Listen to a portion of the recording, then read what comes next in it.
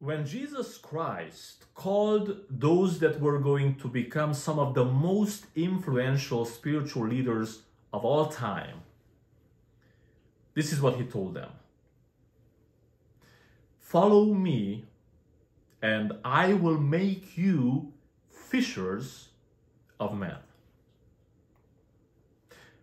Follow me.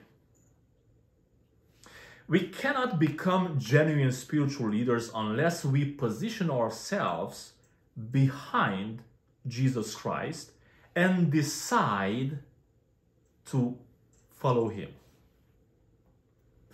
This decision implies a head-level transformation. We acknowledge him as our leader and decide to follow.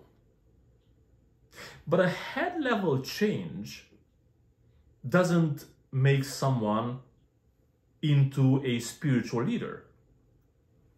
Jesus continues, follow me, and I will make you.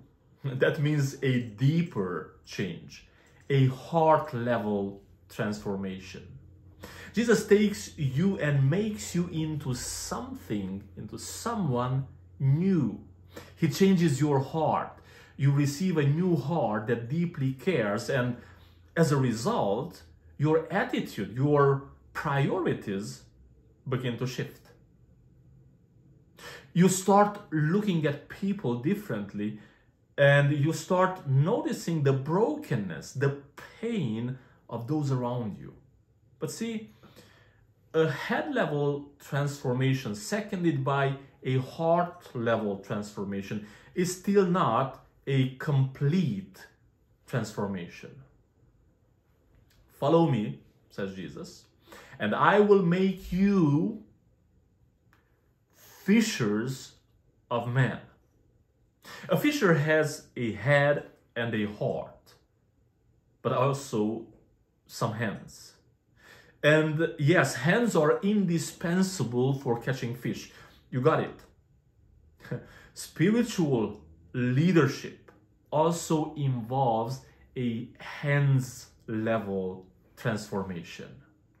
You cannot lead people spiritually unless you're willing and able to touch their lives. How? Well, investing your time and resources in them.